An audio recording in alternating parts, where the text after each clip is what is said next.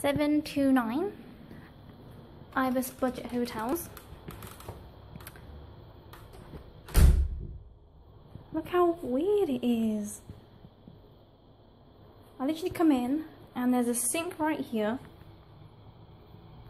with a light, and then the shower is literally right here.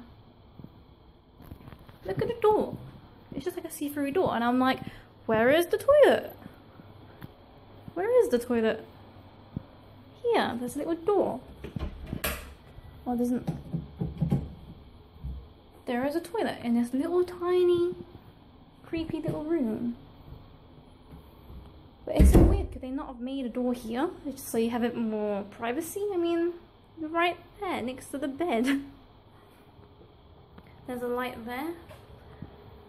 The towel is a little bit dirty. You've got a little tiny TV, a hairdress, that's not bad.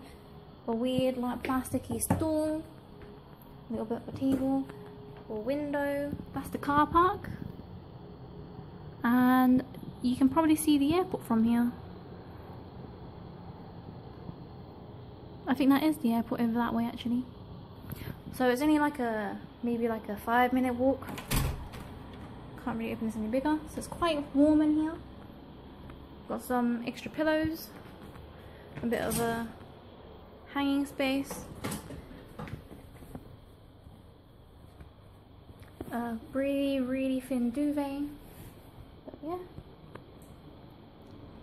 So it's pretty good for the price. It only costs £40 and you're right next to the airport.